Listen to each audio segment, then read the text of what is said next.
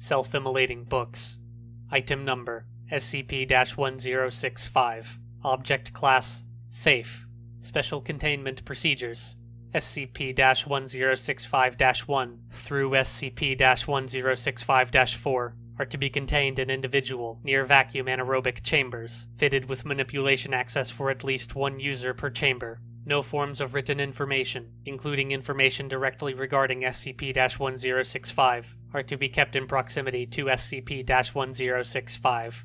Due to SCP-1065's anomalous effects, if one or more individual object needs to be removed from its vacuum containment, it must be handled in an environment of at least 98% humidity at ambient temperatures not to exceed 21 degrees Celsius. While full hazardous materials protection is not currently deemed necessary, latex gloves or other methods to prevent direct skin contact is required for anyone handling SCP-1065.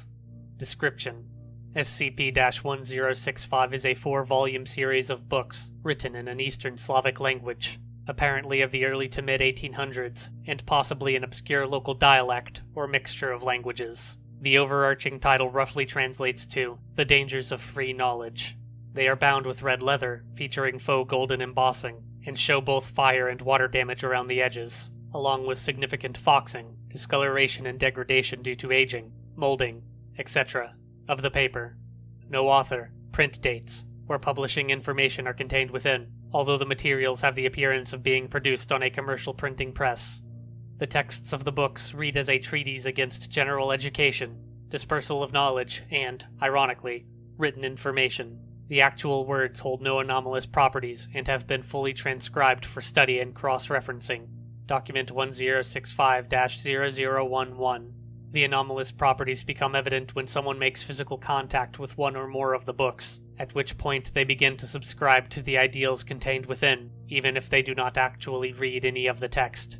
While this begins as a general understanding and mild agreement, prolonged exposure produces increased dedication to the principles put forth in the books, eventually reaching such extremes as the instigation of violent uprising against established governmental and educational systems, public vandalizing, and destruction of written texts, and the destruction of public storehouses of written texts, such as libraries or bookstores.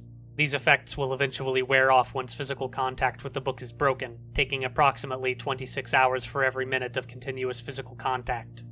A secondary effect occurs whenever the books are left unused for a period of time exceeding 1 month, after which they will self-immolate. The books suffer no damage from their own produced flames, but have been shown to be vulnerable to fires produced by other means, including individuals under its effects, as well as any other sort of potential damage. The flames do not seem to be able to manifest in areas where humidity is at least 95% and ambient temperatures below 23.9 degrees Celsius, nor where oxygen levels are too low for flames to efficiently burn. Similarly, the flames are able to be extinguished through any standard means, and show no anomalous properties besides their origin.